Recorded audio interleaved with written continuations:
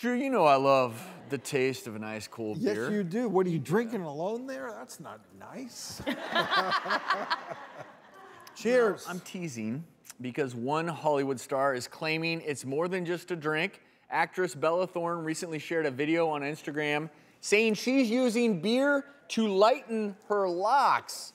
So I'm going to ask Dr. Ordon, is Bella's beauty tip a buzz or a bust? I was distracted by her bust. I mean, Dr. Ordon, you can't say that!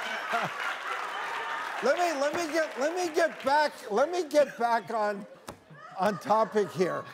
So I mean, I know that back in the day you put lemon in your hair, sit in the sun, that would lighten your hair. Now, going through college, I went through a lot of keg parties, a lot of beer thrown on me, and my hair... Not you, Dr. Ordon. I would never That was imagine after that. a full day of studying and going to organic chem. But my hair never lightened. So this is a B-U-S-T bust. Bust. No, I think you're better served with lemon or other natural products.